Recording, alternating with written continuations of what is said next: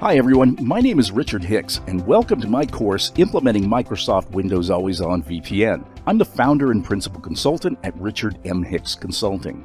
Always On VPN is the successor to Microsoft's popular direct access enterprise mobility platform. While Always On VPN provides much of the same functionality as direct access, it is implemented and managed much differently. In this course, we're going to cover the planning and design aspects of a typical Always On VPN deployment, deploy VPN infrastructure to support Always On VPN client connections, and optimize the configuration to align with implementation and security best practices. You'll also learn to deploy and manage the Always On VPN client configuration using Microsoft Endpoint Manager and eliminate single points of failure by adding redundancy to the infrastructure.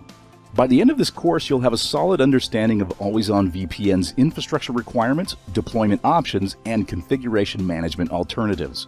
Before beginning this course, you should be familiar with basic Active Directory administrative concepts and have a good understanding of IP networking. Working knowledge of Active Directory certificate services and digital certificates will also be helpful.